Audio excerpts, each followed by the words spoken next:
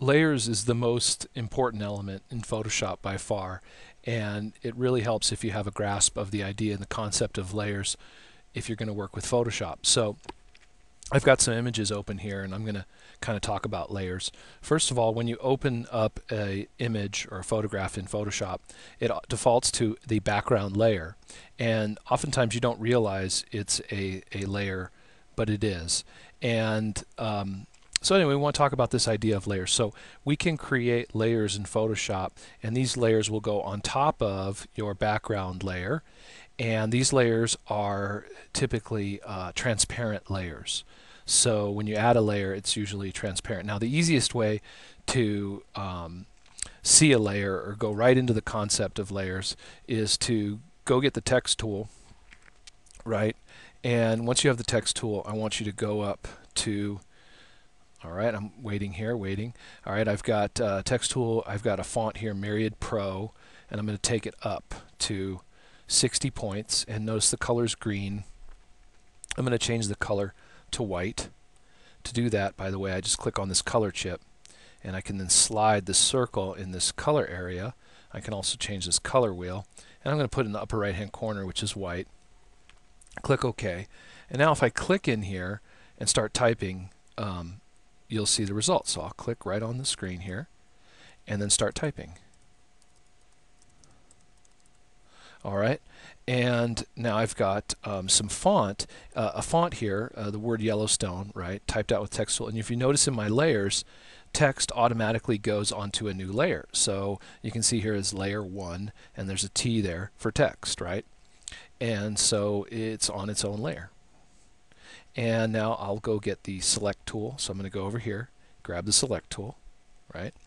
And I can click now on this font, and I can drag it around on this layer. And so this layer really is a bunch of transparency and then this font on top of the background layer, right? And I can turn this eyeball on and off, right, to see the layer or not see the layer, that kind of thing, right? But also I can do other things with layers. So if I wanted to, I'll show you something else that I can do with layers. I could make a new layer. All right, the best way to make a new layer is to go in your layers panel down to right next to the trash can. There's the new layer icon, and click that, and now I've got another layer on top of this text layer.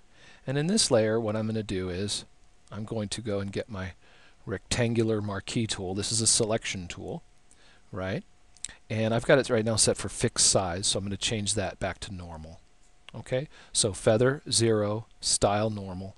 And I'm going to, let's say, click right outside here and drag a selection box, right? So now I've got a selection box. Notice that this layer is the layer that's highlighted, not this layer, not this layer. This layer is the layer that's highlighted, this new one. And then I'm going to get my paint bucket tool. And we've got to go find that paint bucket tool. The paint bucket tool right now is under this gradient tool. If you hold down the mouse key, the left mouse button, you can grab your paint bucket, and I'm going to paint, let's say, the color black. So what I want to do is, I'm going to move this up a little bit so you can see this. I'm going to click on these color chips right here. So that black and white are in the color chips, foreground color chips. You can see them here too.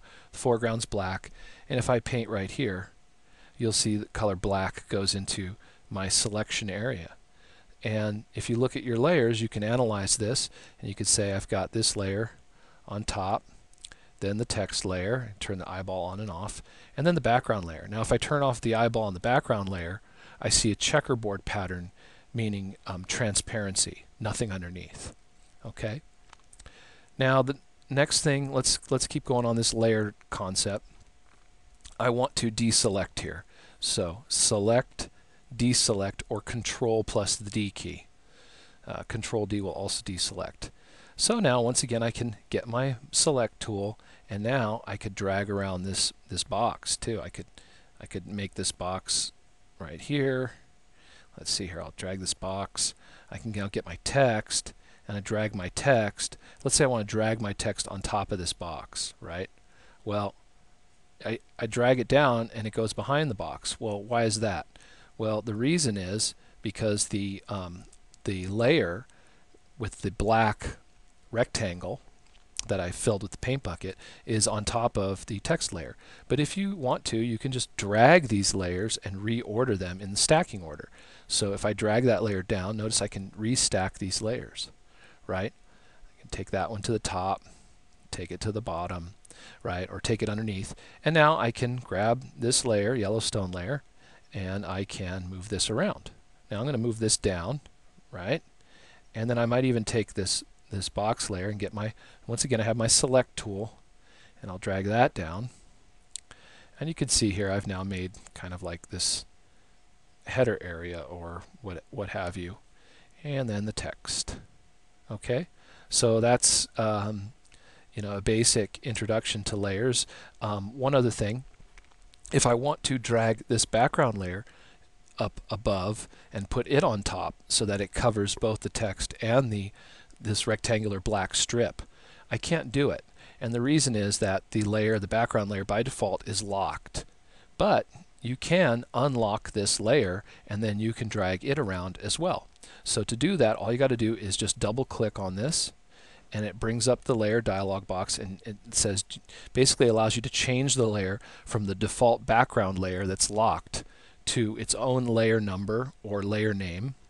And so I'm just going to click OK, and default says layer 0. Click OK, and now it's no longer the background layer, and it no longer has a lock.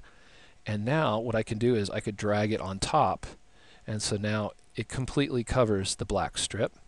And if I drag it up one more, it covers the text also. And so now it is on top. And well, that's a quick introduction to the concept of layers.